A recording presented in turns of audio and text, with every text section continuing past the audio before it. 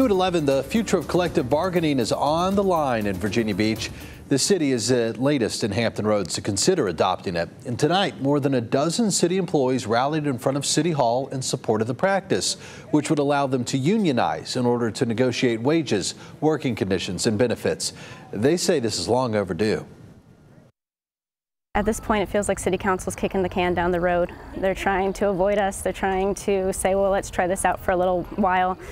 Why not just skip all that and try out collective bargaining? Let's just do it. At this point, we've been talking about it a long time, and it's just time to make the change.